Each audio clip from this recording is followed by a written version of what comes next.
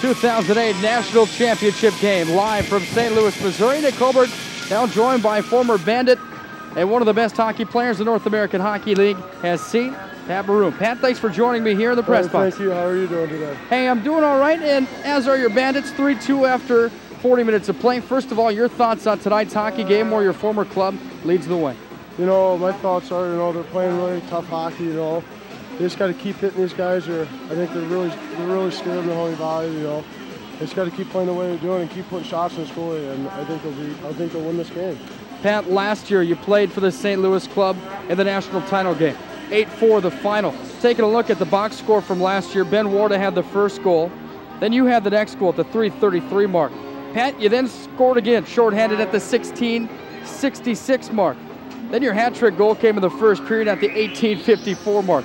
Pretty impressive box score in last year's title game for period number one. First of all, tell us about the national title last year and what it meant for you to have a hat-trick in the first period as your Bandits cruised down to a victory. Oh, I was just ready to play. I was really focused, and our whole team was. And when Ben Warda scored the first goal, we all came out and we all knew we just got to keep doing what we're supposed to do and keep it simple. And I came down and I get a pass from the top of the circles. I scored, and after that, two more go in. And it's probably one of the greatest moments of my life. And I can't ask for more than what I did in that game.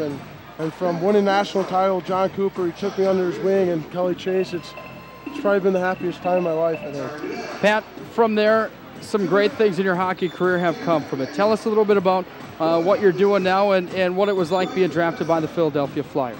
What I'm doing now is I just got back home from Philadelphia. I got called up from the OHL and the London Knights, and I was really excited. I was really happy. I played the last game of the season. I got one game, and I got a chance to prove them, and I got a chance for myself to look in and what I need to do and what I need to work on it. So, it all worked out up there, and now I just got to keep working hard, work out in the summer, and I think everything will be good for me. Pat, I watched you play last night in the pros versus prospects game.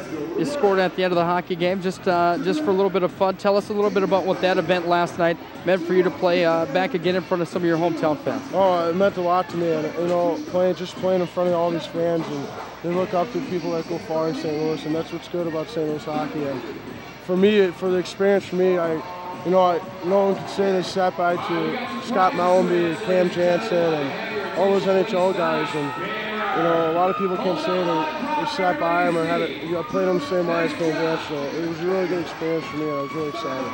Pat, tell us just a little bit about the steps you took to get into the North American Hockey League and what advice you'd have to young players that are trying to advance their careers as well. It was a hard step for me. It was a hard move. I moved to Texarkana. I had to work out. I lost 35 pounds. It takes a lot of hard work to play at this level, and I think a lot of people know for the young guys, it's not just midget major all over. You can just float through the motions. No, it's good hockey, and you got to be ready to play. And it's North American Hockey League develops some good players. Well, Pat, back to this hockey game real quick. 3-2 after 40 played. In your opinion, what does this Bandit club need to do to come out with a second national championship? Just keep it simple and keep hitting them and keep getting shots in that. And I think they'll be successful tonight in tonight's game, and hopefully they bring one home for us again. Congratulations, best of luck on your career, and congratulations on the career you had in the North American Hockey League, being drafted. We all look forward to seeing you in the National Hockey League here soon. All right, thank you. It's Pat Maroon, former St. Louis Bandit. He was drafted by the Philadelphia Flyers. His Bandits, his former club, lead the way 3-2 after 40 played. We're back with